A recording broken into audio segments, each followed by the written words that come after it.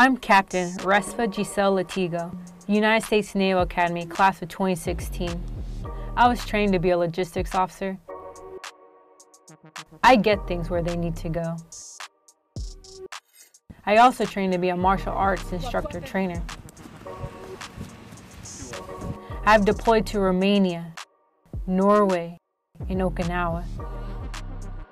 I've successfully supported 8 major multinational exercises across Europe, coordinated amphibious operations for the ground combat element of the 24th Marine Expeditionary Unit.